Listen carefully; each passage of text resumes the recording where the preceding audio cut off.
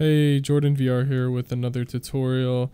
I'm going to be showing you guys how to fix the annoying issue when you're in full body. So basically, if your controller were to die or turn off, or your trackers, automatically steamvr likes to swap your tracker. So basically, if you were to plug everything back in, turn it all on, your tracker, so for example your foot tracker would swap with your hand and your hand would swap with your foot. It could also swap with your waist. And I'm going to be showing you guys how to fix that issue, and it's actually really easy. So let me switch over to my steamvr view. Okay, so basically all you have to do is you click this little gear icon here, the little settings button on the right of the steamvr dashboard. You want to make sure you're in controllers here.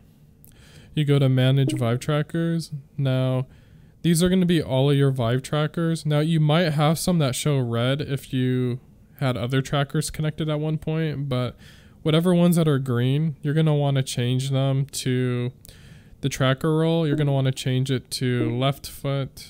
The next one, you're going to want to change it to right foot. And then the third one, you're going to want to change it to waist.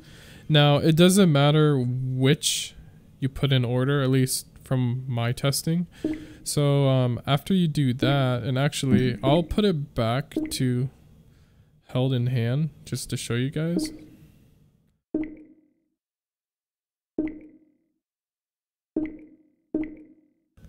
Now I'll turn off one controller. Let's see. If I were to turn it on, most of the time it'll swap. Yeah, you can see how my hand swapped with my foot.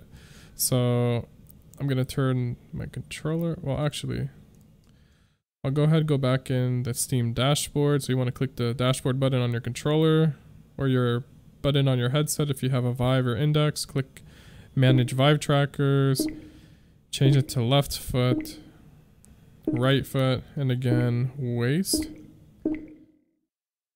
Now I'm gonna turn off my controllers.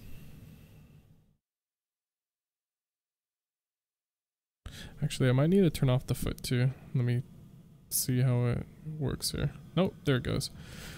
So that's literally all you have to do to get it to not swap.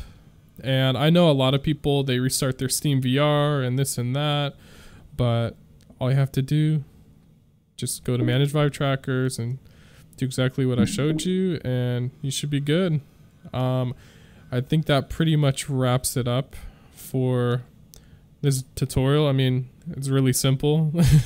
It should be like that default with steamvr, but I don't know, maybe they'll update it later. But I hope that helped a lot of you guys that use full body tracking, and see you guys in the next one.